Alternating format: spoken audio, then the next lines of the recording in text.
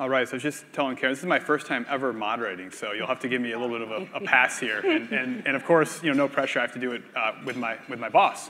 So, so as we get started, one, I want to say, Karen, thank you for coming. I really appreciate it.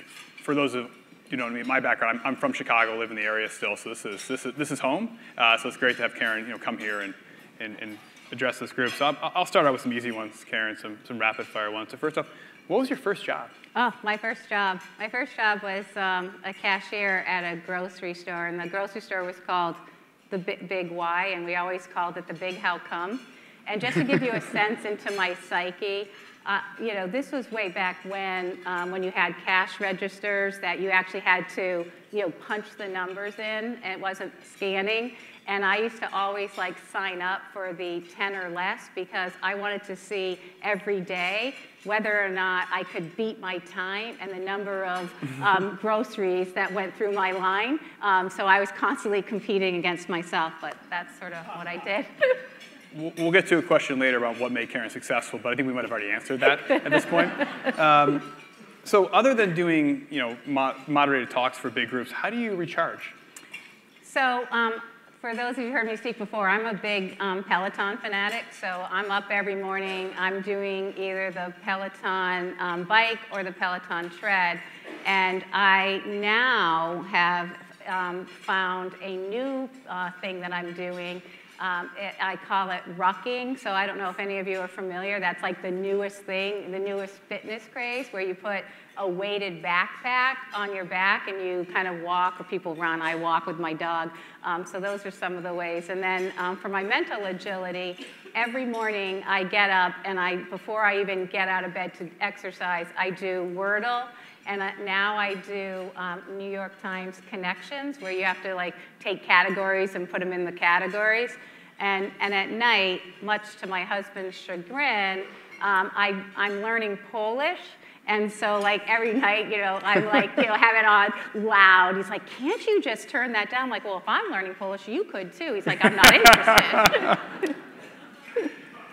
So Karen, important question. So when you do the rucking, can you get the blue dot for Peloton? Yes, because I have it on the walking for, so when I first met Mike, we talked about sort of our exercise habits, and I said, I'm obsessed with getting that little blue dot on Peloton. So every time you work out on Peloton, you get a blue dot, and I'm 189 weeks of blue dots. So I can attest, I didn't believe it's really? And she's like, here it is, every day, blue dots. Mine, not as many blue dots. But anyways, so let's talk about, let's take this fitness and let's talk about sports a little bit. And so I want to warn you, Karen, I told you I was going to change up in a little bit. Yeah. So this is the portion I may do that, because there are right answers to these questions. Uh-oh. So question number one, what is the greatest baseball stadium in the country? Fenway. You knew that I was going to answer that. 0 for 1, Wrigley Field. All right, so we're down 1. Okay. Question number 2, what is the greatest NFL football team of all time? The Patriots. What year? All the years except for this one. Okay. Also wrong. The correct answer was the 1985 Bears. So there we go. Okay, so. You had some Bears fans in here. Yeah, I mean, Super Bowl Shuffle, come on now. But okay, so we're struggling with the questions here. Yeah, Karen. we are, yeah. I'm failing visibly in Chicago. I should have known the answers. Yeah, I mean, I served up with a platter for you, For sure. Could have impressed everyone. Number 3, what is the best college football team out there? Boston College.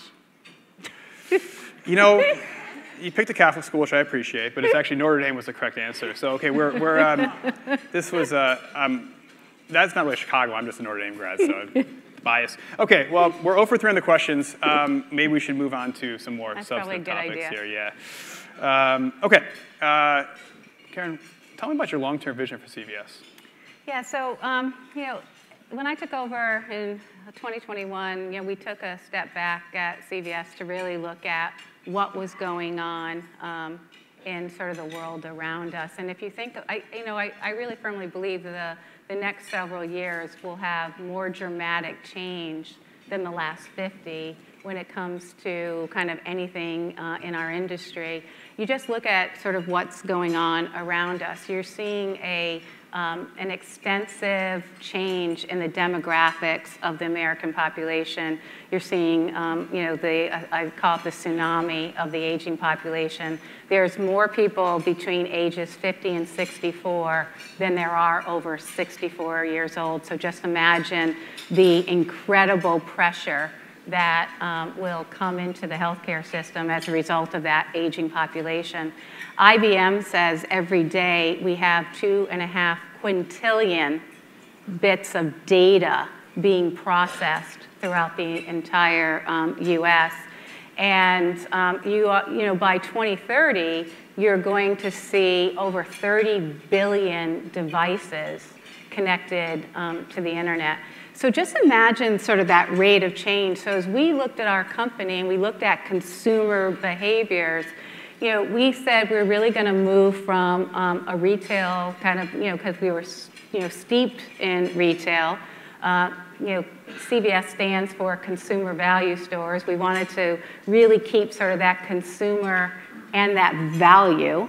And we decided that we were really going to move into being a broader health solutions company. And what we're intending to do is meet customers along their continuum of their healthcare journey. So if you think about when someone's thinking about their health, the first thing they always ask themselves is, how am I going to pay for that? Like, how do I afford that? And so as a company, we have sort of the financing mechanisms through our Aetna business, through our Caremark business. The second question people often ask in healthcare is, where do I go to get my care? And as a company, we were in the care delivery through our Minute clinics, providing prescriptions every day as part of kind of the healthcare system. And we said we really needed to sort of expand. I'll come back to that in a minute. And then we said, people think, well, after care? Like, what do I do after care? And obviously, getting your prescriptions, getting getting kind of products to help you with your health and well-being. We actually have everything along the continuum of someone's health. But as we looked at it, we said it is incredibly hard. I think every single person in this room has interacted with the healthcare system, and it is incredibly hard. And so as we think about where healthcare is going, I firmly believe there's two things that are going to drive healthcare. One is value-based care, where we're really going to move from sort of transactional-based to really improvement in quality and outcomes. And then everything will be powered by technology.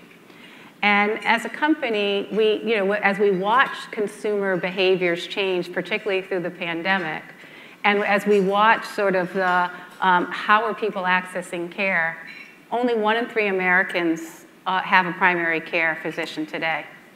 So, enter Oak Street Health. Think about aging population, access to primary care. We decided we really wanted to enter into overall health services. So we acquired Oak Street Health. And I will tell you, when I went and visited Oak Street Health in one of their clinics, I was sold immediately. Mike, I said, Mike, I'll meet you. There's actually Oak Street Clinic next to our corporate headquarters. Mike wasn't even worried about prepping the team for a visit. He's like, I'm going to show up. I know how they're going to operate. And one of my big passions is getting access, making sure people have access to care. Well, I walked into an Oak Street clinic, and there was a van helping kind of with that transportation, getting people to the care they needed. Then sort of the technology and sort of the data platform that Oak Street had was incredibly insightful to care for patients. But what was really sort of struck me was when I went into their community center, and as you likely all know, seniors are suffering from social isolation and loneliness. And there was a woman in the community center that I asked her, I said, what are you doing? And she's like, I come here every day. This is my outlet. This is where I get to meet people and talk to people. And she was actually doing decorations for the community center. And I thought, this is what healthcare is. Mike and his team have done an incredible job of reimagining the healthcare experience. And it's more of, it's being in the community. It's having data and information available to you. It's having that community connectedness. And it really is all about everyone should have access to care. And that's really what Oak Street has done. The other thing that is happening in healthcare is more and more people, because of the pandemic, are more and more comfortable having access to healthcare in their home. And so we bought another company called Signify Health, which is today, goes into the home and does health risk assessments. Our whole purpose is to, when we're in the home, is to return people to care.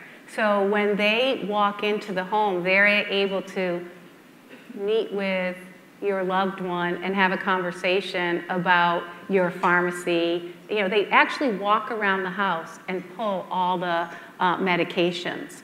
They do a pharmacy reconciliation in the home. They do tests in the home. And then they talk about what is sort of the next thing. And so they have the opportunity to refer them to primary care, for example, and then do follow-up care. So, and all of this is under sort of the value-based approach, where we're really focusing on value, not activity. Because the value of healthcare is improving health, improving quality, and improving affordability. And that's really what we're trying to accomplish. So we have a very ambitious and bold agenda. And I firmly believe that we have all the assets available so that we can connect. Our strategy comes down to one simple thing. We're connecting the dots for people in their healthcare journey. And that's what we're attempting to do. And we're doing it through the power of technology and helping people navigate. Now, will we get there overnight? No, this is a long-term strategy. But if you look at the world today and you look at the American healthcare system, without radical change of the American healthcare system, it will collapse upon its own weight, given what I just said about what's happening with the demographics and the push on the American healthcare system. So that's what we're really attempting to do at CVS Health. It's a bold and ambitious agenda, but it is something that I believe that we can really achieve, and we can really improve the affordability, the access, and the quality of health for all Americans.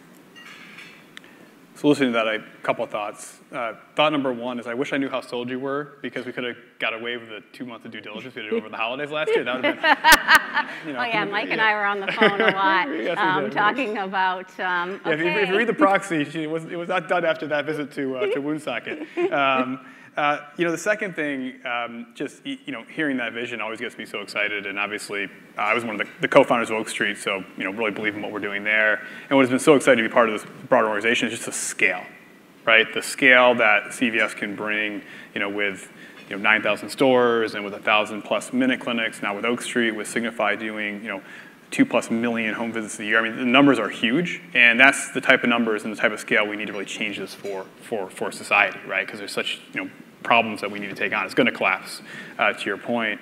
One of the things, Karen, I've heard you talk a lot about, I'd love to hear you expound on. You talked about value-based care, you talked about technology, and obviously we heard about Oak Street and Signify and the value-based care, but the other side of it is the technology, and I know you have become now an expert in all things AI, so I'd love to hear about your view on how that fits into healthcare. Well, I think it's important. I think artificial intelligence. If you think about what's going to happen, we're in the midst of a once-in-a-generation transformation of technology in healthcare. It really is an opportunity to sort of recreate how people interact with the healthcare system.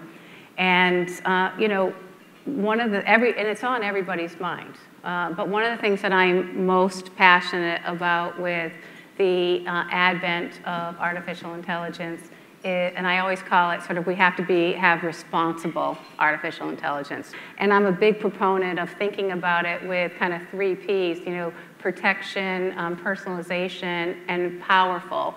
And, you know, when it comes to sort of the personalization point, you know, this artificial intelligence, you can really have personalized anything but personalized healthcare, but you have to protect the privacy.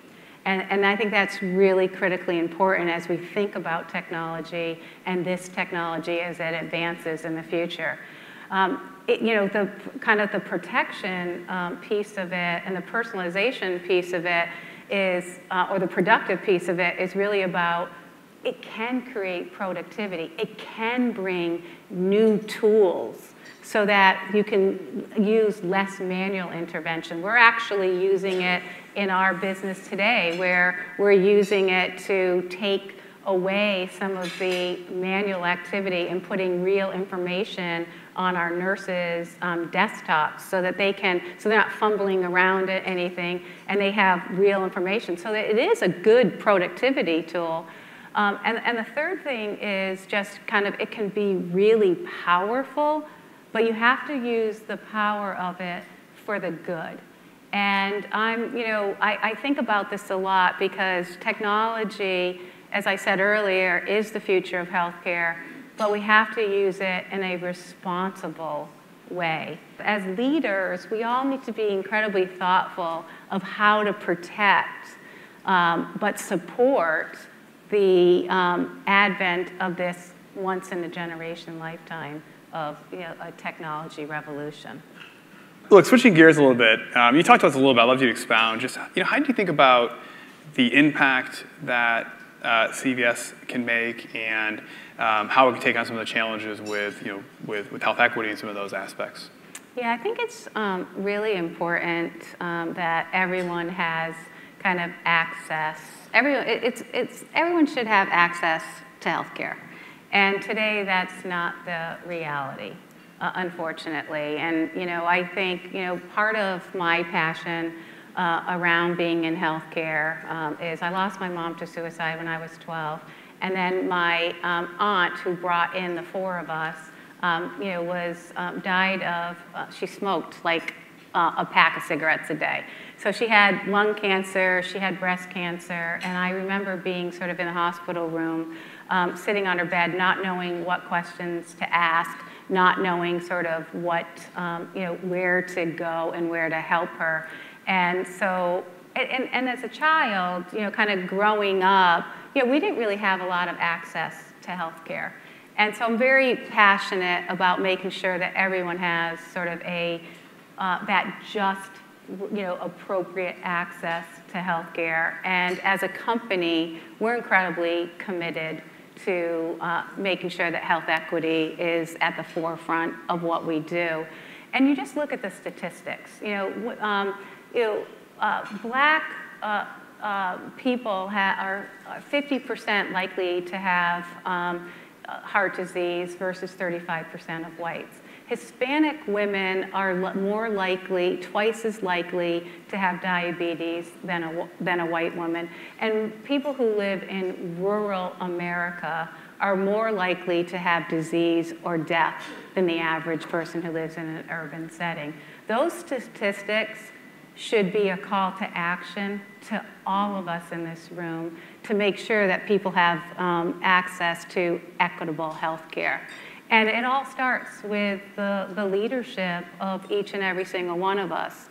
And a couple things that we do is here in Chicago, we have recently given a grant to the local children's hospital where we have a mobile unit to support access to health. We also recently have a partnership with the Community Alliance where we are supporting the hiring of community professionals. And then recently we've done about 50 what we call Project Health events where we bring in our own mobile unit to underserved communities where we do active screenings for those underserved individuals. And then we provide them guidance on how to return to care. And the other thing we do is we have, you can't think about your health if you don't have a job.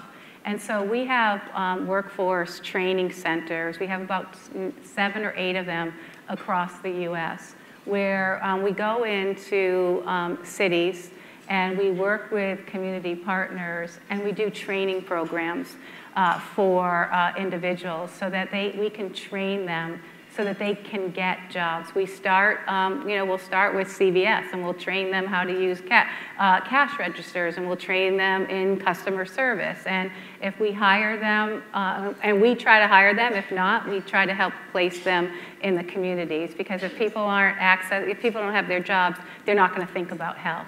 So it is something that is part of our core pillar of what we do as a company. And what I'm most fortunate about is I have a management team that every single one of us has a story and has a passion about what we're trying to do in healthcare. And equitable access to healthcare is core to everything that we do at CVS Health.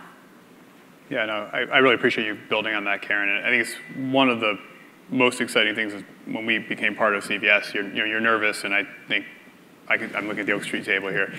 We love our mission, and we really believe in the impact we're making. And it was so refreshing when we became out of this big company. We were nervous to find that mission was so shared by all the leaders. So it's been a great experience so far.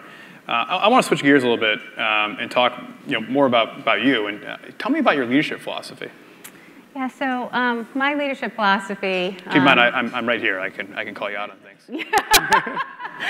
So, one of the things my team and I did early on in my tenure as CEO is we went to West Point and we did a leadership program. And one of the things that we talked a lot about is, what is your leadership philosophy and how do you lead? And I shared my leadership philosophy with my management team, and then each of them shared their leadership philosophies with their respective organizations. And really mine comes down to a couple things. It's all about integrity. It's all about respect. It's all about authenticity, and it's about accountability. And then I'm very focused on empathy because as a company, we interact with people when they are at their most vulnerable point. Because as you all know, health is your most valuable asset. And you're only interacting with us most of the time when something is wrong with you from a health perspective. You're calling up Aetna, asking about, where do I get, what are the best doctors for my cancer, or you're walking into a Minute Clinic because you might have the flu, or you're going to Oak Street because, you have a number of, you're going to see primary care, but the conditions at Oak Street, I think like 7, most on average, they have 7 different conditions. So, or going into people's homes. So I'm a big proponent about kind of empathetic leadership because of what we do every day, because we're interacting. And as I stand up and talk to our colleagues, I always remind them that what we do and how we interact with our customers, our patients, and our colleagues is, don't forget that could be your mother, your father, your sister, your friend. And let's not lose sight of that, because that's who I want our company to be, and that's how I want how I want us to interact with people. Now, does that always happen? No, it doesn't, because I do see a lot of complaints. But that's what we really strive to do as a company, and that's sort of what my overall leadership philosophy. It's interesting. One of the things that I learned at this West Point thing was I was kind of wondering, how come they aren't telling me that something major was happening? I find out later. And one of the things that I learned was I never actually shared with my team what my wake-up criteria was. And so that was something else I learned at this thing. I'm like, and I call it my wake-up criteria, and I have like 8 things that I've shared with my team and the organization. If any one of these 8 things happen, I want you to call me. So, and that way I'm not sort of hearing it, in the newspaper or, reading about it. But was it, kind of one of the things that I've sort of, my leadership philosophy sort of is, I'm a constant learner. And so, just because I'm the CEO of CVS Health, I can still learn. And I think it's an important part of any leadership, is to sort of continual learning. I actually have a reverse mentor. I have a young woman, 23 years old, that I meet with on a quarterly basis, that she kind of shares insights with me. When we were doing COVID shots and kind of educating people about their vaccines, she's like, Karen, you should do it on TikTok. I'm like, TikTok? Really? And we get over 3 billion views on TikTok on our vaccines. So had I not had that conversation with her, I'm not sure I would have really sort of pushed the marketing organization to do something different. So, part of that sort of leadership ethos for me is, constantly, be open. Just because I'm over 60 and I have a lot of experience doesn't mean that I can't continue to learn. So I share that with you because I think it's an important leadership lesson. Hopefully I don't have to leverage any of those wake you up moments, but so far so good. Last question, I tease this, and I say this, kind of come back to our earlier questions on sports. We are in the city of three-peats here in Chicago, and I want to point out, for those who don't know, Karen has a three-peat of one. She is the now 3-time Most Powerful Woman in Business award winner, 3 years in a row now, which is impressive.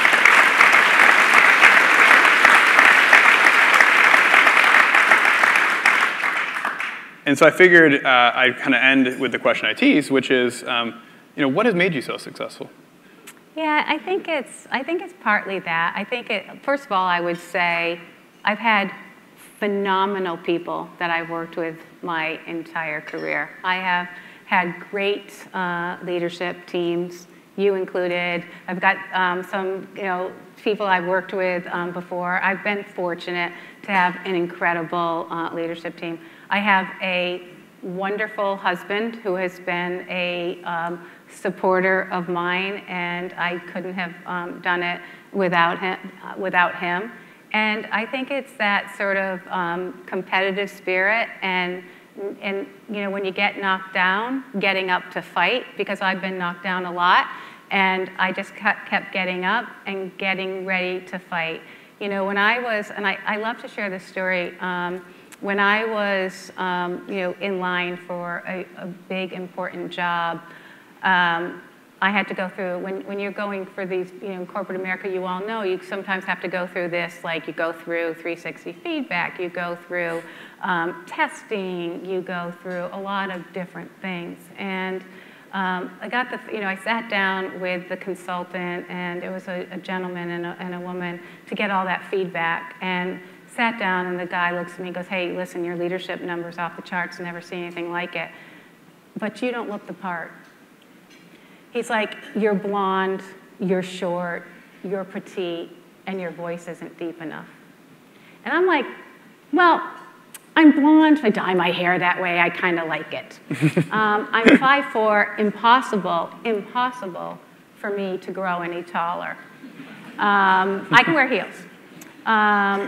My voice isn't deep enough. Oh, sure, okay. I'll go take voice lessons. That's a great idea. So I went to voice lessons. I did. So I went to this, and I call my husband. Hello.